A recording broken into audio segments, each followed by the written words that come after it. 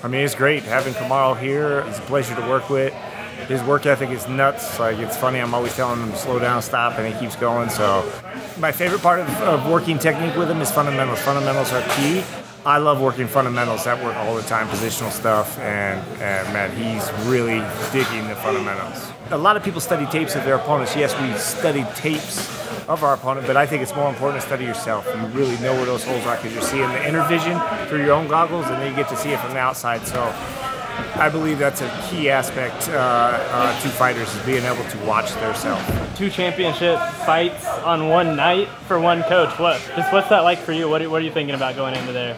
I mean, same old thing. It's just the hard part is making sure I'm focused for each one. So I got to make sure that I'm on point and I'm performing as a coach. This just has a championship on it. They're both 5-round fights, so there's a different, value to it. But a fight's a fight, and I just got to make sure that I'm poised and ready to go and focused for both of them. And I'm 100% there for each one of them separately. That's the key.